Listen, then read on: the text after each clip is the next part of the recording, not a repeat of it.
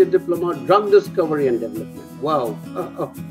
How are the scope of this field? Your postgraduate diploma in drug discovery and development is such a niche area, and it sounds highly, highly technical. So quite frankly, I wouldn't have a clue what that course is all about. But it does look like it's very, very specialized, and it looks like it is obviously related to pharmaceuticals and medical and that kind of thing. So yeah, man, it looks like you've chosen a very, very good course, and if you're also coming at the postgraduate diploma level, it's a good level of course. But just to be on the safe side, like how I was suggesting before, don't narrow it down too much. Sometimes when you narrow it down so much, for instance, if you do something in drug discovery and development, maybe the only options you will need to look at after you complete your course and to be able to find jobs is only in the pharmaceutical sector. Now, it is important for you as the person getting on a plane and coming into New Zealand to do some research and see how good or how developed or how big or how small is the pharmaceutical sector here in New Zealand.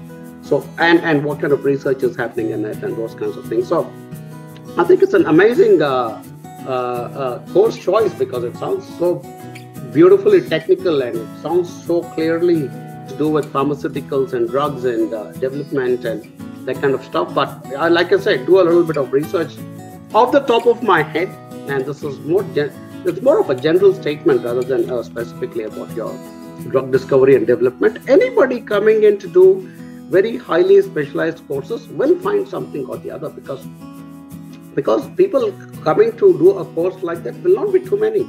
So when there are only 10 or 15 graduates all across New Zealand every year doing that particular course called drug discovery and development, and if there is a reasonably well developed pharmaceutical industry, which I'm thinking there would be, I think you guys would get picked, and maybe there might be a crossover into something like the food industry. I don't know if there is a bit of drug, not those drugs I'm talking about, medical kind of stuff overlapping into food science. So what we can do is, if you're coming to New Zealand, through AJB, then we will connect you to 2 or 3 of our students who have done like molecular biology and those kinds of courses, or food science and food technology, and we'll check to see if somebody did something close to you and we'll connect you to them. So I hope you're working with us.